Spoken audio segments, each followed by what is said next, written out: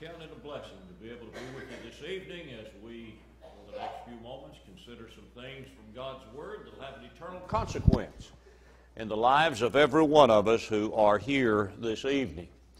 Appreciate so much the reason that has brought us together, and that is to try to encourage one another, try to uplift one another, and maybe try to say something that's going to be an encouragement to somebody to obey the gospel. There may be somebody here this evening that's never become a Christian. And I just got to tell you at the very outset, you, my friend, do not know the blessings that you're missing by not being a child of God. And I certainly hope that maybe we'll say something this evening that will encourage you in that direction.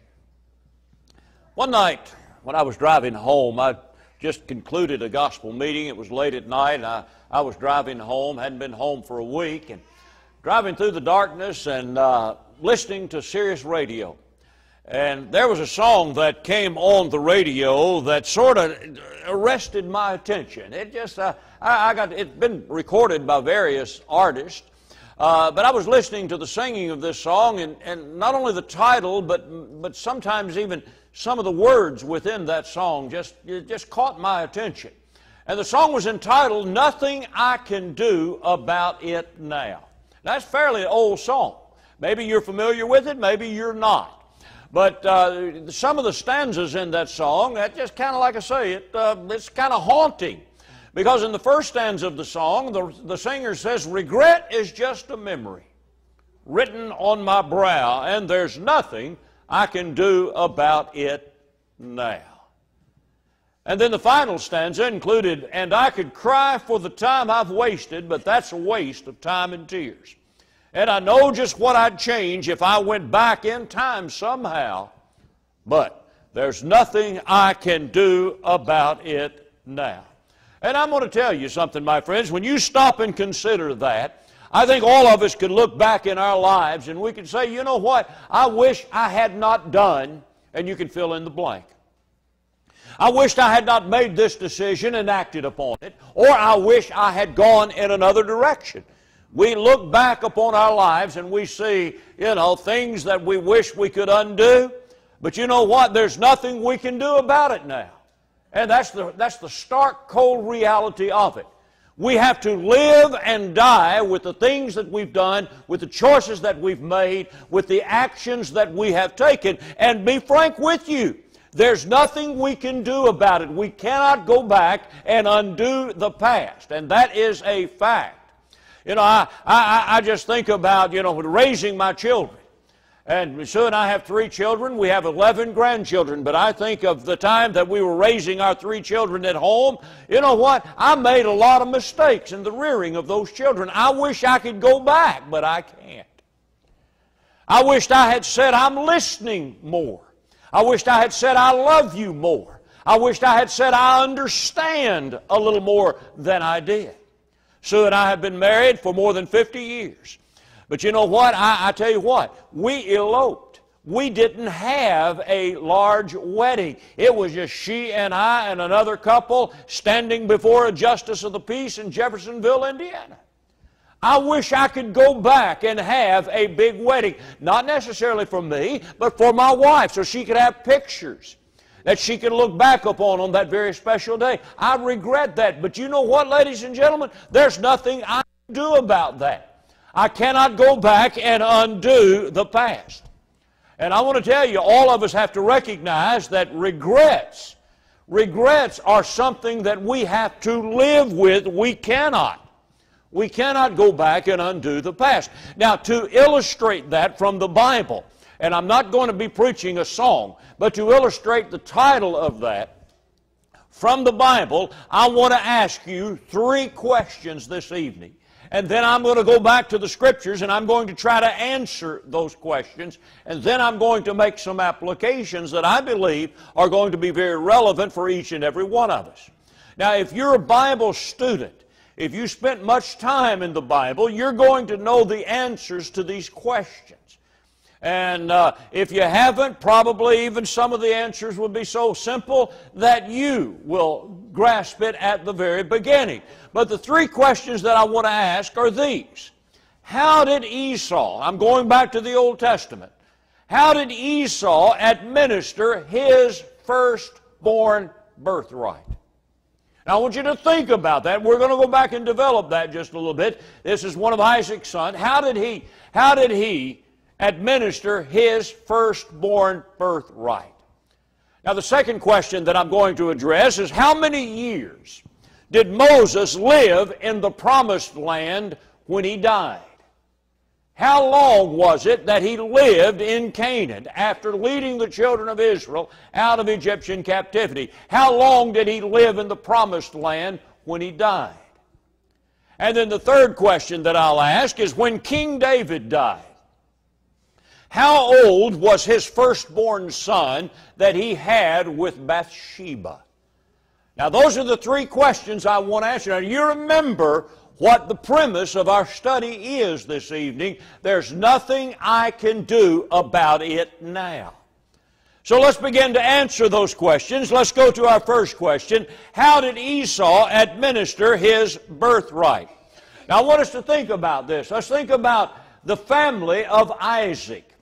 Isaac had two sons. He had twin sons, Esau and Jacob. Now, Esau would have been the oldest of those twin boys. He would have been born first. And as a result of being born first, he would have received the birthright. Now, what that means is that he would have become the patriarch of that family upon the death of his father. And it would have meant that he would have received twice the inheritance of his brother. You see, if there were two sons, the way that the inheritance was divided in those days is that it would be broken down into three parts. 3 equal parts for two sons. The older son would have received a double portion, 2 shares. The younger son would have received 1 share. Now, Esau and Jacob were different. Esau was a hunter. He liked to go out in the woods and in the forest, and he liked to hunt and eat wild game. His brother, on the other hand, liked to kind of stay around the tent and cook and do other things like that, and he was the favorite of his mother. And, of course, Esau was the favorite of his father. Now we pick up our reading in Genesis chapter 25 and verse 29. Esau had been out hunting. Now Jacob cooked a stew, verse 29 said, and Esau came in from the field, and he was weary. And Esau said to Jacob, "Please feed me with that same red stew, for I am weary." Therefore his name was called Edom, which is red. And so now he's asking his brother, hey, I'm a little bit hungry, and that sure smells good, what you've cooked there. Why don't you give me a little bit of that? And Jacob said, "Well, you sell me your birthright as of this day." And Esau said, "Look, I'm about to die, so what is this birthright to me? Man, I'm starving to death. And if I don't get some of that food, I'm just going to keel over and die, so what good is this birthright?" So Jacob said, "Well, swear to me as of this day." So he swore to him and sold his birthright to Jacob. And Jacob gave Esau bread and stew of lentils, and he ate and drank. Now notice, thus he and went away. Thus Esau despised his birthright. Now let's fast forward a little bit. The old man's about to die. Their father is about to die, and so now he's going to give a blessing to each of his sons. And he was going to give to Esau the blessing of the firstborn, thus the blessing that went with the birthright. But through deception, Jacob is going to receive that blessing. Now we're over in Genesis chapter 27. And we find that that Jacob had gone in and deceived his father, and the father blessed him. Look at verse 33. Then Isaac trembled exceedingly and said, Where is the one who hunted game and brought it to me? I ate all of it before you came, and I have blessed him, that is your brother Jacob. And indeed he shall be blessed. When Esau heard the words of his father, he cried with an exceeding great and bitter cry, and said to his father, "Bless me also, O my father." But he said, "Your brother came with deceit and has taken away your blessing." Now remember the question, ladies and gentlemen, how did Esau administer his birthright? Well, I'm going to tell you how he administered his birthright. He gave it up. Did he regret it? You betcha he regretted it. Did he wish he could go back and undo what he did? Yes, he wished he could go back and undo what he did. But you know, the Hebrew writer reminds us in Hebrews 12 and verse 17 that Esau found no place for repentance, though he sought it diligently with tears. All the tears this man could cry, all of the pleading this man could give to his father, all of the begging, all of the entreaty, it went for nothing. Because you know, my friends, there was nothing he could do about it. He sold the birthright. Now he's going to have to live with that for the rest of his life. Don't you see what I'm telling you? Choices that you make, decisions that you make, words that you utter. These things are going to be hanging out there for the rest of your life. And you know what? There's nothing you can do about it. Question 2. And that involves Moses.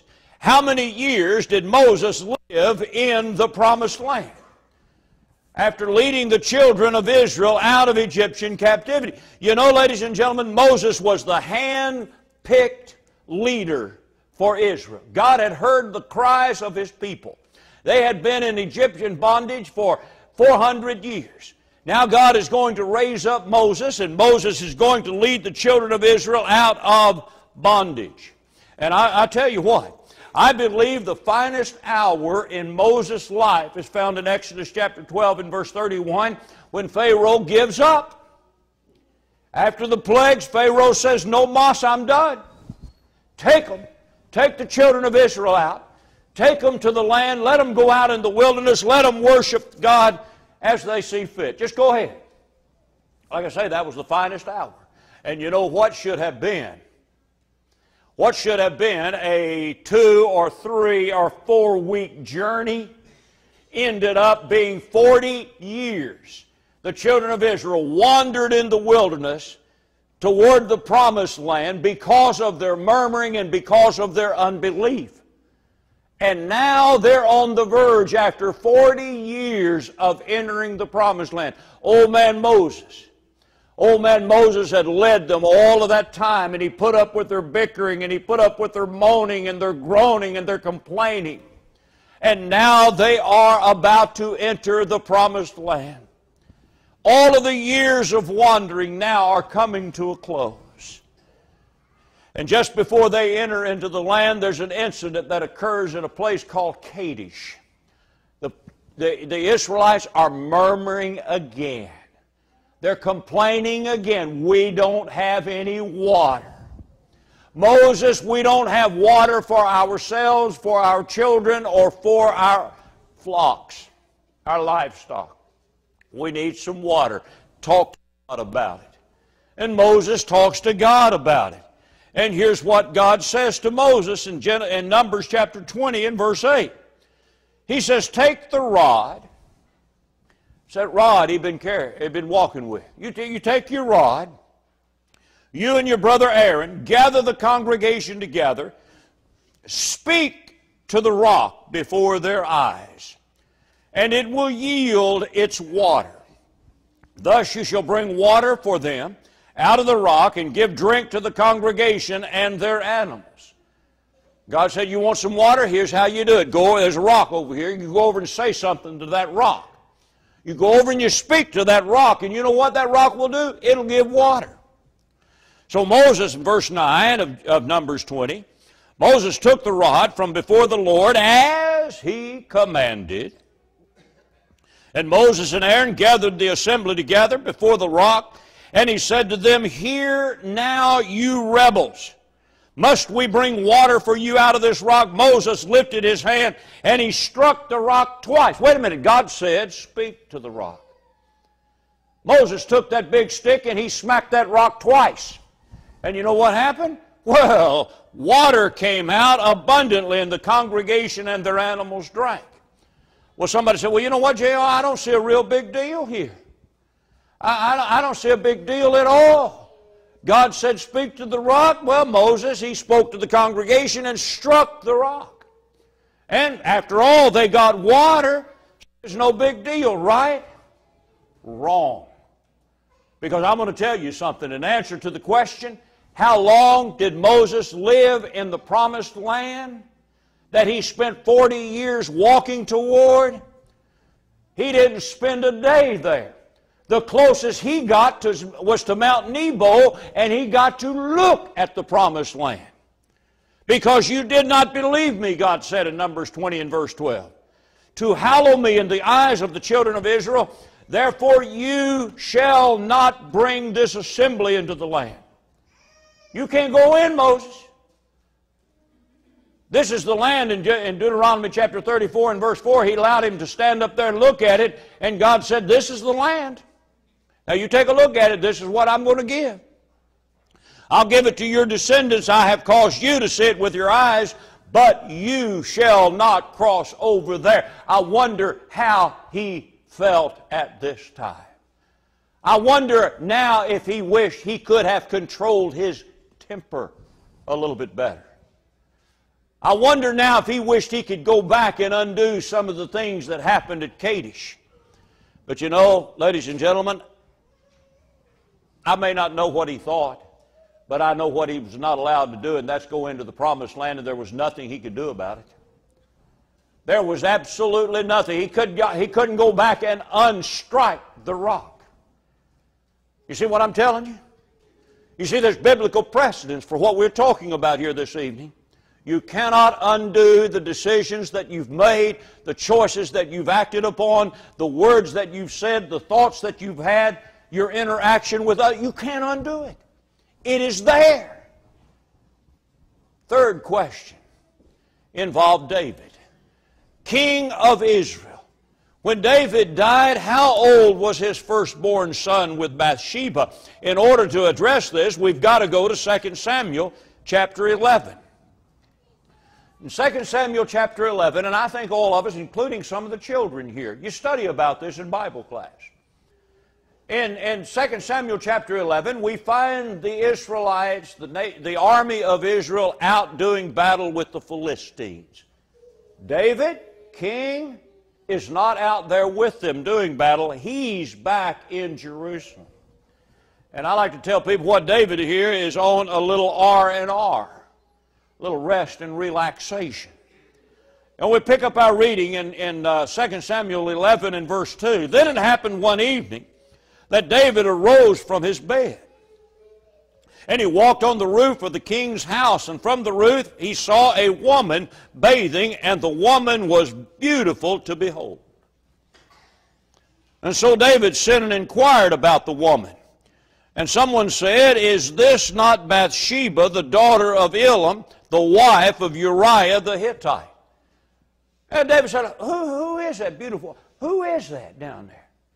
Well, who is that woman down there taking a bath? And I'm looking, she's a beautiful woman. I'd like to know who she is. I wonder about that question, and I don't know if you've ever wondered about it or not.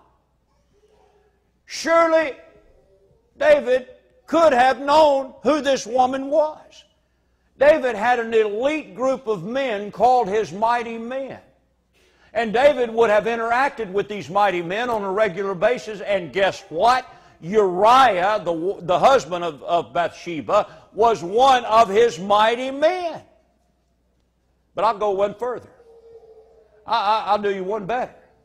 David had an advisor. And that advisor, you know, all great leaders have men that give them advice, have men that counsel them. David had an advisor, had a counselor, and the Bible says this man's counsel was so good that it was almost as if it were the words of God himself. That man's name was Ahithophel. And you know what? I got to tell you something. This advisor was the grandfather of Bathsheba. And David said, I wonder who that is. David brought this woman to his bed and committed adultery with her, then had her husband killed when he found out that she was pregnant, and he was trying to cover this up for a year. And you know what? David, after Uriah is dead, David and Bathsheba, they marry. The child that was conceived was born. But guess what? That child got sick. And we read over in 2 Samuel chapter 12. The Bible says in verse 16 of 2 Samuel 12, when that child got sick, David therefore pleaded with God for the child. And David fasted and went in and lay all night on the ground. Here is a father's heart was broken. That child is sick. That child may die. What does he do? He prays to God about it. He goes in and he lays on the ground. He was even unable to eat in verse 17. He was fasting. His appetite had left him. Look at verse 18. Then on the seventh day it came to pass that the child died. You know what I find out, ladies and gentlemen? I find out that David did not have that child to live beyond infancy. How old was the firstborn when David died? You know, David outlived his son. Even though he prayed to God to spare the child. David was told by Nathan, you know what, because of the sin that you had committed, that the sword shall never depart from your house. Because you've done this deed and given great occasion to the enemies of the Lord to blaspheme, the child also who is born to you shall surely die. And you know what? It didn't matter how many times David prayed. It didn't matter how many times he cried. He could not go back and undo what he did that caused the death of that child. Don't you see what I'm talking to you about this evening, ladies and gentlemen? Regret is something that is hard for us to bear. It was with David, it was with Moses, and it was with Esau. But as it was with those men, we can make decisions that we cannot undo, and we've got to live with them. It's like cracked eggs. You cannot uncrack an egg. It's a heavy burden to bear. I think of cases that we haven't even examined this evening. I think of the Apostle Peter. When Peter denied the Lord 3 times, exactly like the Lord said He's going to do, you're going to deny me 3 times before the rooster crows. And you know, Peter did exactly that. And Luke tells us in Luke chapter 22, when Peter denied the Lord and he heard the rooster crow, he looked across the courtyard and caught the eyes of Jesus looking at him. And what does the Bible say? Peter went out and wept bitterly. I wonder how he felt. He couldn't undo that. The same with Samson. When Samson finally revealed the source of his strength, and the Philistines came in and put out his eyes and bound him and put him in a grinder's prison. And he was grinding meal in that prison. I wonder how many times he regretted as he ground that meal and that meal in the prison. How many times did he regret that? But you know what? There wasn't anything he could do about it. And like David said in reference to Bathsheba, you know, my sin is ever before me. You know, this is a serious matter. You know, when gospel preachers talk to you, and elders counsel you, and people who love you talk to you about the life that you're living, they're trying to reach you so that you will not make decisions that you cannot undo. You know, a question was asked to several people, and I've got 3 answers to that question, but several people will ask the question, what is the thing that you regret most? A woman by the name of Roberta said, I'd choose to undo the moment I hung up the phone mad at my mom and decided not to talk to her for a long time and stopped taking calls that showed her number. 2 weeks later, she passed away and I didn't get the chance to say goodbye due to my stupid pride. Roberta has to live with that from now on. She can't go back and undo it. She can't now take phone calls from her mother that's lying in the graveyard somewhere. Morgan said, my regret is refusing to save my marriage. I walked away from my first love and I never found the happiness I looked for. Can't go back and undo it. Amber said, I'd say it's not answering my dad's calls. He was just lonely. He just wanted to talk. But I was too busy. You see, ladies and gentlemen, decisions that are made cannot be undone. We cannot go back and undo the choices that we've made and the decisions that we've acted upon. Now let's get specific about this. Let's get specific about this. And I'm going to speak frank to you this evening because this is a serious matter. What about those who have decided that they're going to commit adultery in the marriage relationship they happen to be in? You know, the Bible says in Proverbs 6, verses 27 and 28, that a man cannot take fire to his bosom without being burned. He's talking about adultery here. And adultery is the only reason that a man or a woman has the right to put away a spouse upon this earth. That's the only reason. And you know what happens? What happens very early in a marriage is the couple seems to act like, they're still single. And very often early in a marriage, adultery is committed. I have counseled so many young people who come into my office and say, and I can tell when they come in what the problem is. Couple comes in and he's sitting there with his head all down like this, like he's ashamed to look at you, and she's sitting over here and her face is all red and her eyes are red from all night crying. And they'll come in and they'll confess that adultery has been in that marriage. Well, what are you going to do about it? You can't go back and undo it. Sometimes it ends in divorce. Sometimes a person that's not involved in sin puts the other one away, and they have a scriptural right to do that. And it breaks up a marriage, it breaks up a home, it frustrates children. All because somebody made a decision that now they regret. But somebody said, well, you know what, J.R.? Sometimes that happens and they don't divorce. They get together and they make that marriage good again. And yes, that happens. I held a funeral for a man. He and his wife had been married 57 years. And we worshiped with him in another state.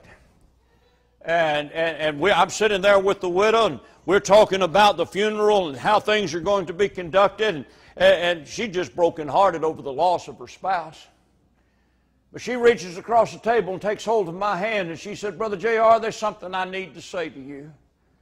I said, well, what is it? And she said, in our first year of marriage, he committed adultery with my friend. I'm telling you, ladies and gentlemen, I was brokenhearted. Here is a couple, yes, they stayed together. Yes, they together raised a daughter. Yes, they together stayed in the church. Yes. But after 57 years, that scar was still there. And she never forgot it. Did she forgive him? I'm sure she did. But it still hurt her. Don't you see?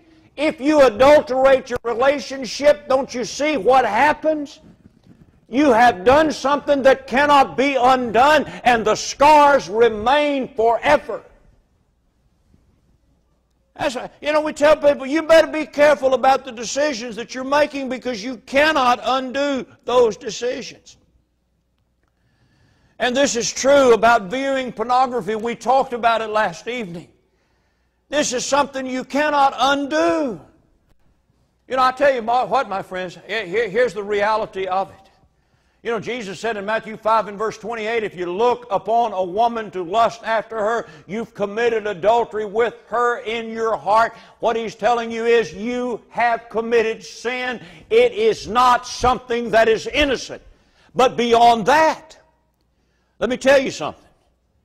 Let me tell you what the reality of this is. Each time one views pornography, he is rewiring his brain.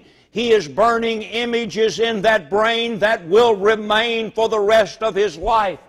It changes the way that he has a relationship with his wife. It changes the way that he views the marriage bed. It changes everything.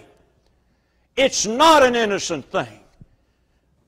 And I've known of families that have been torn asunder simply because of that sin. It's not an innocent thing.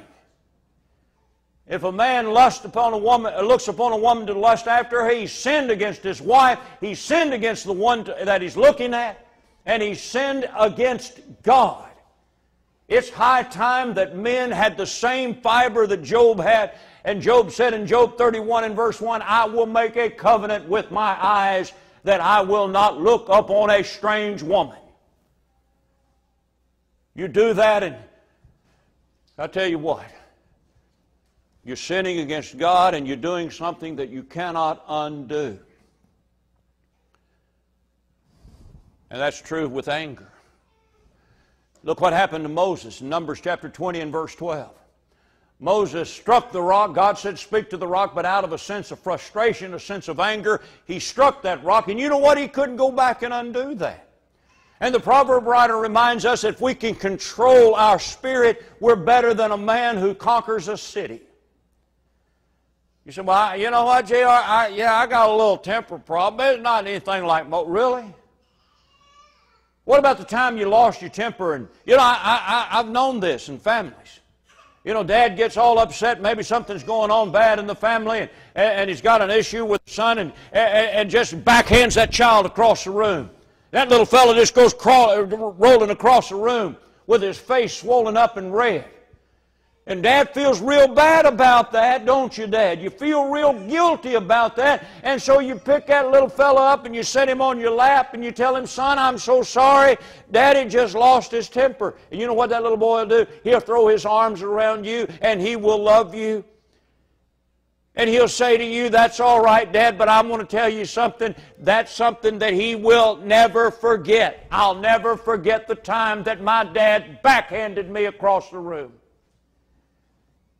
Or we say something to our wife in anger, or to our children in anger, or to a neighbor in anger. You know, as a matter of fact, anger has gotten to be such a problem, they even designate it in certain ways. There's road rage. Isn't that amazing? You know what? You may do something in a moment of anger that you cannot go back and undo. You cannot remove that slap. You cannot remove what you did to your neighbor or what you did to the driver, or what you said to your wife or to your husband. These things are said and you're going to have to live with it because you can't go back and undo it. And that's true of men who spend all of their time working and neglecting their families. And as the wise man said in Ecclesiastes 2, you're just going to die and leave it to somebody else.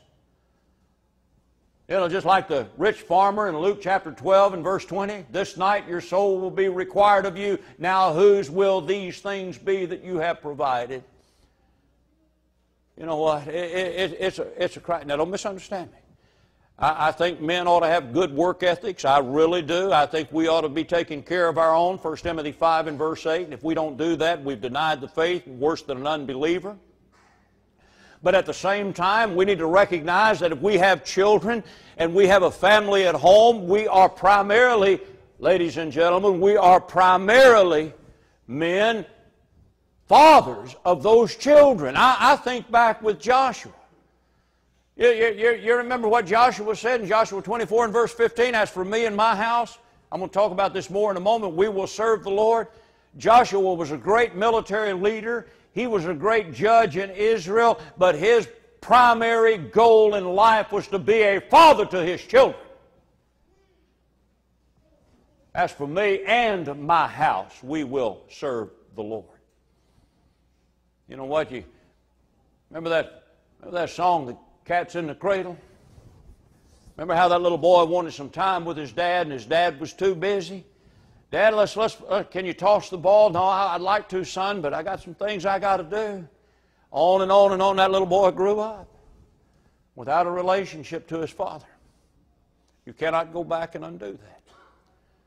And that's true if we neglect the training of our children. Proverbs 22 and verse 6, we noted it last evening. Raise a child, train up a child in the way that he should go, and when he's old, he'll not depart from it. Training takes some effort. Training doesn't mean that we just tell them what to do. Training doesn't mean that we just drag them to church services. Training doesn't mean that we make sure on Saturday night before Sunday morning they've got their Bible lesson. Training means that we raise them to know and to love the Lord. We point them the way to Christ. And we show them the way to Christ by the way that we live. From childhood, Paul said to Timothy, he knew the Holy Scriptures. Where did he know them? He knew them from his mother and his grandmother. Eunice and Lois taught that young man. And they had genuine faith, Paul said in 2 Timothy 1 and verse 5. And Paul said, I recognize that genuine faith is also in you. Now, if you neglect that, it's not going to do you a bit of good to run off to the preacher and ask the preacher to talk to your child.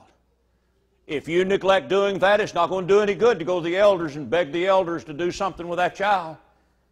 If we neglect that opportunity and we waste that opportunity, there's nothing we can do to regain it.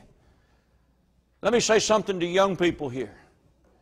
This idea the social media has presented to you that you can just put anything online and you don't have anything to worry about. Snapchat, you put it on there and it'll go away in 2 or 3 or 4 seconds. Hey, don't believe that for a minute. It's somewhere in cyberspace. The things that you send, the pictures that you send. There's even something that's referred to as sexting. Inappropriate pictures that young girls are taking and sending to their boyfriends. I'm going to tell you something. You will live to regret that. That will come back on you one day and you will be so ashamed. The Bible says in Proverbs 13 and verse 16, a fool lays open his folly. Don't do it. Because you cannot go back and undo what you've done. In a one-night stand, surrendering yourself to someone that you believe is going to love you for the rest of your life. Paul says to flee sexual immorality in 1 Corinthians chapter 6. And I'm not going to be vivid, I'm not going to be risque, and I'm not going to say anything that's going to cause someone to feel the need to blush this evening. But let me say to you that if you involve yourself, young people, in sexual immorality, if you give away your virginity, you cannot reclaim it. It's gone. And God didn't intend for you to do that. He intended for you to save yourself for your husband, or young men, you save yourself for your wife. Do not do it. You have sinned against your own body, Paul said in 1 Corinthians chapter 6. You've sinned against the person with whom you had the affair. You've sinned against God, and you've sinned against your own body. You cannot go back and reclaim what you've given away. There's nothing you can do about it. And that includes having an abortion. Jeremiah was told by God that I knew you before you were formed in your mother's womb. The psalmist says we're fearfully and wonderfully made. We're made in the image of God, and let me tell you something, that small little embryo, that small little fetus that's growing, and by the way, I'm just using the medical terms today, God says that's a baby. God says that's a human life that's growing in the womb of that woman. And if you rip it out, if it is torn from your body, a murder has been committed, even though it's sanctioned by the land. Oh, I understand that. But you know what? You're making a decision, or a decision has been made that you cannot undo.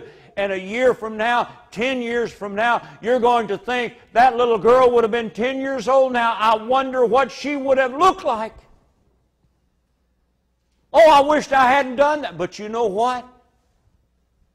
The decision was made. And you cannot go back and undo that. There's none of these that can be undone. So what are some takeaways? What do we learn from this? You say, JR, this is so depressing. I'm going to go home. I'm just going to think about all the things that I've done that I wish. I don't want to leave you on a down note. I don't. I don't want to leave you on a downer. Let's think about some takeaways from this. What is it that we can learn? What would be some applications for us today? Maybe you've made some decisions. Maybe you've done some things that you totally regret. You wish that you could go back and undo them, but you can't. Then I'll say to you, seek right now the forgiveness of God. Don't live another second with regret. Lay it before the Lord. If we confess our sins, He, God, is faithful and just to forgive us our sins and to cleanse us from all unrighteousness. Please, lay it at the cross of Christ tonight. Don't live with guilt another moment. This is something that you can do. What you did does not have to define you. Now, I'm going to tell you, I'll just be honest as I can be with you. I was not raised by Christian parents. Many of you realize that my father just died. Dad was 96 years old. And I tell you, he lived 96 years upon this earth and died without Christ. That hurts me to even say it tonight. And I wasn't raised by Christian parents. And as I was growing up, I did some things that were horrible and horrific, and I wished I could go back and undo them, but I can't. I'll tell you what I did do. I sought the Lord's forgiveness. Create within me a clean heart. And that's all that we can do.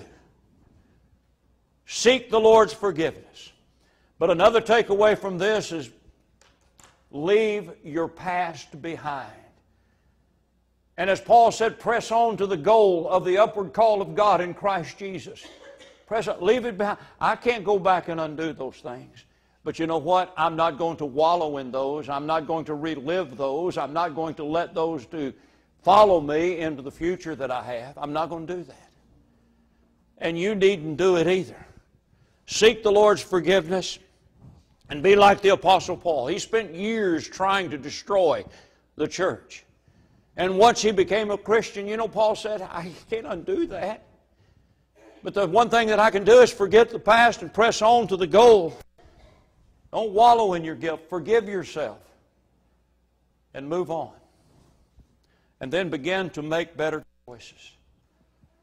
You know, that's why the Ecclesiastes writer in chapter 12 and verse 1 says, remember your Creator in the days of your youth. Seek the Lord now before you make some of those decisions. Seek the Lord now before you make choices that you've got to live with for the rest of your life. Be like Joshua. As for me and my house, we're going to serve the Lord. That's what's going to define the family. Begin making better choices. Be careful how you live. You know, as the writer of Ephesians says, as Paul says in Ephesians 5 verses 15 and 16, you know, walk circumspectly because the days are evil. Be careful how you live. Make better choices. And then finally, a takeaway that we have is don't blame God. Don't blame God for the consequences that you experience over the decisions that you've made. It's not God's fault. If you sow to the flesh, you'll reap corruption, Paul says in Galatians 6. Hosea says in Hosea 6 and verse 7, if you sow the wind, you will reap the whirlwind. And as the rich man was told in Luke chapter 16, son, remember in your lifetime what you had, what you did, and that's the way that it is. Maybe you've made some choices that wreck your health. Don't blame God. Maybe you've made some choices that destroy your family. Don't blame God. Because you need to remember who it was that struck the match that burned down the house. There's nothing I can do about the past. But I tell you what, it's so beautiful about Christ and about the gospel that it provides me with a new beginning.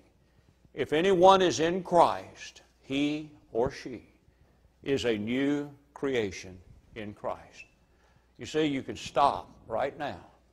The life of sin that has defined you up to this point in time, the life of unhappiness that has haunted you up to this point in time, and you can seek a new relationship with the Lord. He died, shed His blood so that you could have that relationship. Yeah, you might have made some choices that you look back upon with regret that you cannot undo. But in a moment, we're going to stand and sing an invitation song that's going to give you the opportunity to make a choice that you will never regret, either in this life or in the life to come. If you believe that Jesus is the Christ, the Son of God, repent of your sins, turn from them. Confess that faith this evening. Be baptized in water for the remission of your sins, and in doing that, you reach the saving blood of Jesus and be raised to walk in newness of life. Maybe, Christian friend, you just need to come home. And as John said in 1 John 1 and verse 9, just confess your sins. We'll pray with you. We'll pray for you. We'll help you in every kind of way. Serve the Lord with passion and commitment. If you're subject to the invitation, we urge you to come. Come right now, as together we stand, as we sing.